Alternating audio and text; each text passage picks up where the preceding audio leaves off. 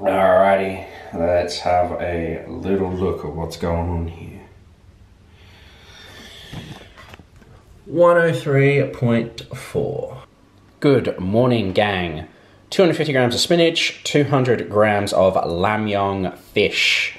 Real simple, real easy, mayo, sweet chili sauce, breakfast of champion. Second meal, gang, 150 grams of salted crispy chicken, 150 grams of broccoli, 150 grams of peas.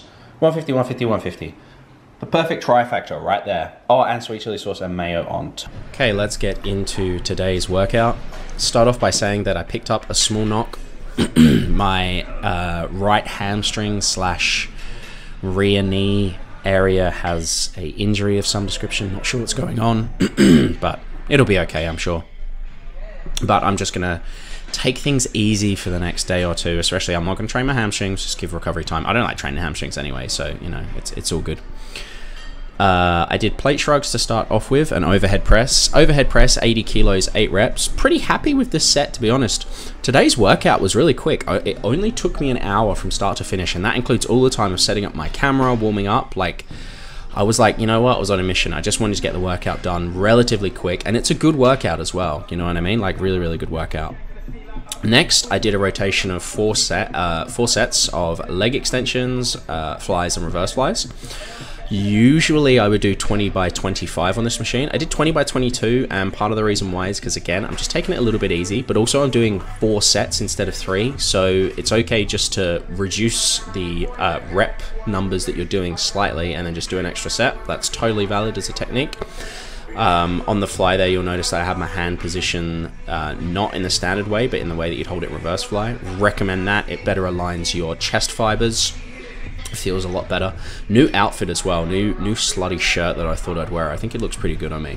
This is my favorite exercise. Isolateral, eccentrically overloaded overhead tricep extensions. If you can fit these into your program, it is like the #1 tricep builder. I think not only is it like the best tricep exercise, I would argue it's literally one of the best exercises in terms of something that you can do. Like, it is so primed scientifically for growth. It's insane. I'll do a full video on it at some point. I don't think I've seen anyone else do them. I'm not saying it's my exercise, but I am also saying that. Only 2 sets on those, and then 2 sets of Bayesian curls. I'm actually recording this the next day. My leg feels a little bit better. Still not going to train hamstrings just yet, but feeling pretty good. And yeah, diet's going okay. So thanks for watching, guys. Hopefully you're training well, and yeah, I'll see you again tomorrow. Alrighty, just got in from the gym. I'm really happy I managed to find these. They're now at sale at my local supermarket, and they've been really, really difficult to find. I managed to find them like 6 months ago in this really weird place that doesn't sell them anymore. These are like goated ratios. If you take a look, it's mycoprotein, which is one of the 3 best sources of protein. There you go. So you've got like a crazy, crazy ratio. This whole packet is only 1,000 kilojoules, and you get 36 grams of protein. So yeah, 3.6 ratio. Really, really nice. If you can find these, try and get them. So I've just fried them up, and I've got 200 grams of vegetable dumplings in there as well. It doesn't look the best. Like, it's not as, you know, friendly presentation wise as most of my meals, but it's good, it's tasty, and yeah, plenty. Okay, lovers, it is my final meal.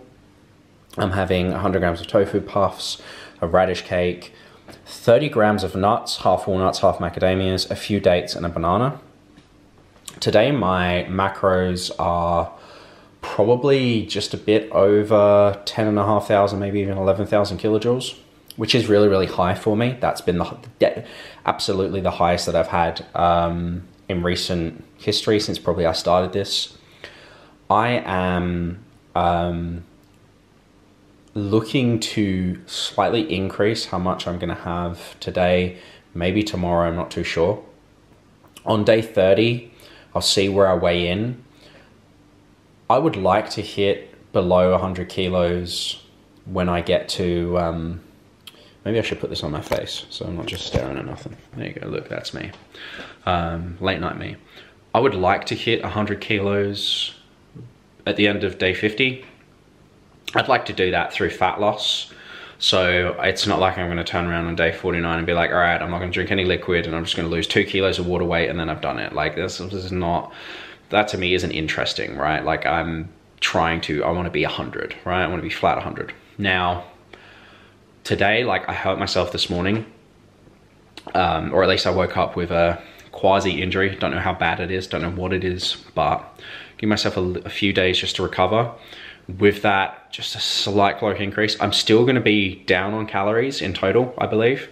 So it's not like today is like I'm gaining fat.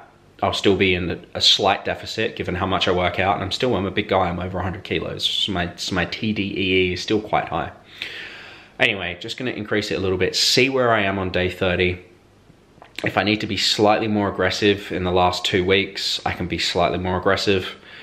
But if the end of 50 days I'm 101.5 or something, I can just diet for an extra week and it's not a big deal. You know what I mean? Or I can sit at 10K calories, 10K kilojoules and turn around and be like, all right, I'll just be at this level for the next 2 weeks and, you know, just have a cruisy time.